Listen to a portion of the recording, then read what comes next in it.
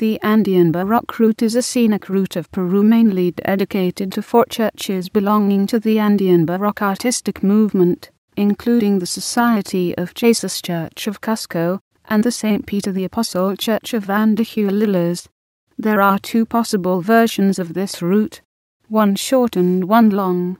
The short route passes through Cusco, Andahuaylillas, Huaro and Urcos towards Lake Titicaca and Bolivia.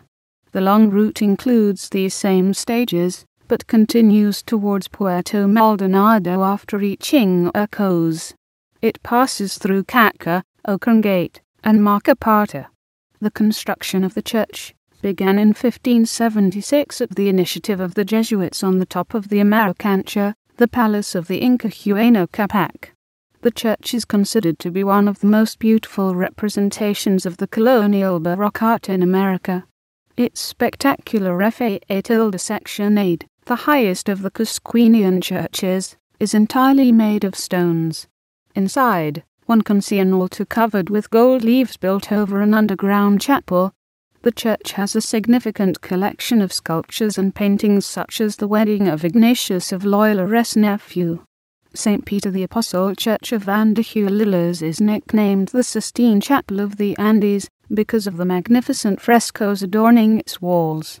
Andahuaylillas is a small town located 45 kilometers away from Cusco. The church, probably built on an ancient Inca site at the end of the 16th century, is covered with murals.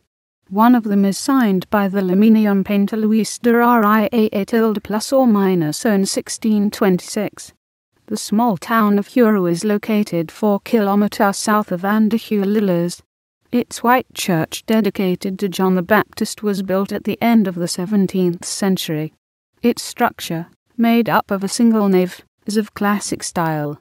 Its façade section is enlivened by indigenous decorations and flanked by a bell gable. Inside, the Renaissance altar is among the oldest of Peru.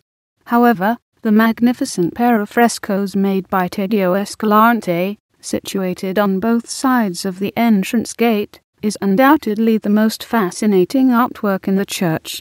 The Cusquenian chapel dedicated to the Virgin of Candelaria was probably built at the beginning of the 17th century for the purpose of evangelizing the indigenous populations.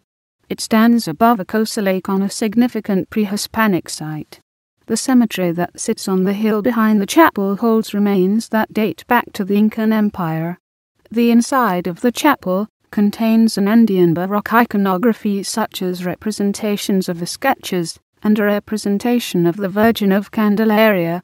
The small town of Ccatcca boasts of a splendid Baroque church dedicated to St. John the Baptist. The church shows aspects of Trigoresque Baroque as well as Neoclassicism. It contains several paintings of the famous Cusquenian painter Diego Cusco.